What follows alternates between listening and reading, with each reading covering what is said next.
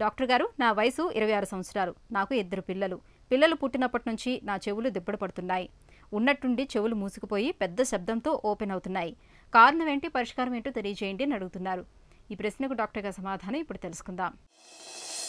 యూజువల్గా ఏంటంటే లేడీస్లో ఈ మెన్స్ట్రువల్ పీరియడ్స్ స్టార్ట్ అయిన తర్వాత కొంతమందికి ప్రెగ్నెన్సీ అప్పుడు కానీ ఇది ఆటోస్క్లీరోసిస్ అనే ప్రాబ్లం వస్తుందండి. ఈ ఆటోస్క్లీరోసిస్ ఏంటంటే మెయిన్గా ఇన్నర్ ఇయర్ ఓవల్ విండో పక్కన ఉన్న ఫుడ్ ప్లేట్ అంటాం, దాని నుంచి వస్తుంది అనమాట. యూజువల్గా ఇది ఏమైందంటే ప్రెగ్నెన్సీ టైంలో ఆ డిసీజ్ అగ్రవేట్ అవుతుంది అనమాట. ప్రెగ్నెన్సీలో ఏంటంటే మనకు కొంచెం హార్మోనల్స్ లెవెల్స్ చేంజ్ అవుతాయి అన్నమాట, ఈస్ట్రోజన్ ప్రొజెస్ట్రాన్. దాన్ని బట్టి ఏమైందంటే అక్కడ వాస్కులారిటీ పెరిగి ఆటోస్క్లీరోసిస్ వ్యాధి పెరిగిద్ది అనమాట. అందుకని ఇంతకుముందు ఏం చేసేవాళ్ళం అంటే ఎస్పెషల్లీ ఉమెన్స్లో టిల్ వాళ్ళు ఫ్యామిలీ అయిపోయేదాకా, అంటే పెళ్లి చేసుకొని పిల్లలు పుట్టేదాకా కూడా మేము ఆపరేషన్ అవాయిడ్ చేసేవాళ్ళం అన్నమాట. ఎందుకంటే ఆపరేషన్ చేసినా కూడా ఆ వ్యాధి ప్రెగ్నెన్సీలో పెరిగిద్ది. మీరు చెప్పిన దాన్ని బట్టి ఏంటంటే మీకు ఆ వ్యాధి ముందు నుంచి ఉండొచ్చండి. యూజువల్గా ఏంటంటే అది సబ్ క్లినికల్ స్టేజ్లో ఉన్నప్పుడు, ఎర్లీ స్టేజ్లో మనకేం తెలియదు అనమాట, వినికిడి తక్కువ ఉన్నట్టు కానీ అలాంటిది ఏమి.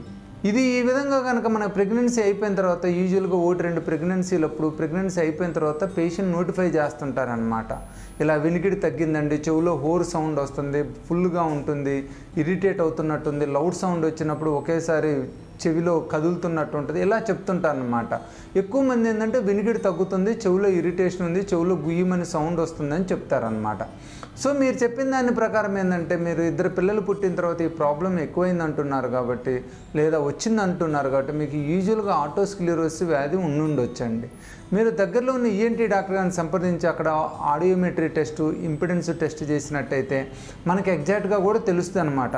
ఆడియోమెట్రీ టెస్ట్లో హీరింగ్ లాస్ ఎంత ఉందో తెలుస్తుంది అనమాట.